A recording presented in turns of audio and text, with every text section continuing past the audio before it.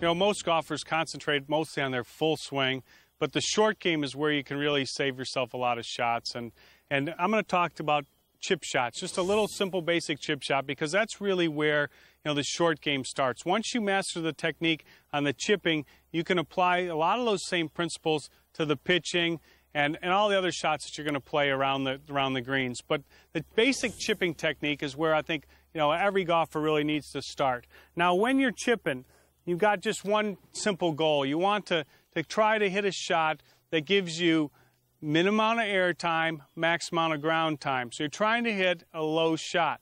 The problem that most amateurs have is they don't trust the loft that they have on the club, and they try to scoop the golf ball up in the air. So they all tend to hit with this scooping motion, or they fall back on their right side and they try to lift the golf ball up in the air like this. The swing band can really help you to learn the proper technique. So when I put it on, here's what I'm going to do. I'm going to kind of slide it up my forearm a little bit, and I'm going to twist it around one time. I'm going to attach it to the top of the club like this. And then to make it just a little tighter, I'm going to give it another wrap around there.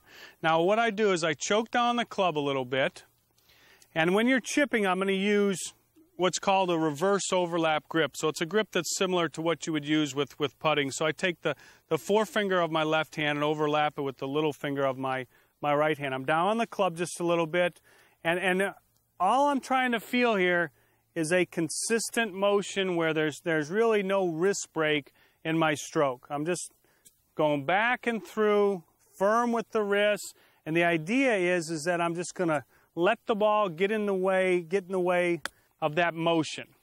Okay?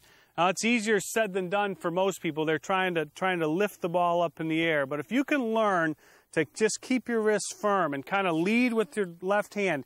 See how the back of my left hand is flat? Well, the swing band's helping me do that, because if I go like this, it's creating tension and it's pulling back on the band. So what I want to do is just feel the handle moving forward.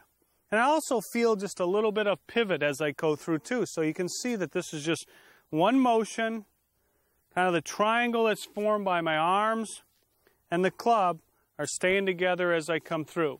Now, as far as the other fundamentals on chipping, the ball should be back in your stance towards your right foot. Your weight should be towards your left foot. My stance is slightly open, and the reason that my stance is slightly open is that I want it angled off to the left just a little bit so that my hips are kind of out of the way. So when I swing through, my arm's not going to run into my left leg here. Okay? So I set up just slightly open, doesn't have to be a lot. Weight on my left side, hands forward. This helps me to create a bit of a downward hit. And I'm using this swing band to learn how to take my wrists out of the stroke and just catch it just a little bit on the downswing. Just a little bit. Now it doesn't take much of a downward hit, but you want just a little downward hit to play a basic chip shot.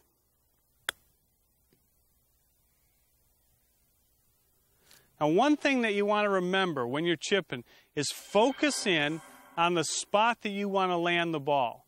So on this particular shot, what I'm going to try and do is I'm going to try and land the ball just a short distance on the green here. I'm not trying to fly the ball all the way to the hole. I'm just trying to land it a short distance on the green. So when I'm standing up over this shot, I'm really focusing in on where I want the ball to land. I'm not focusing on where I want the ball to end up.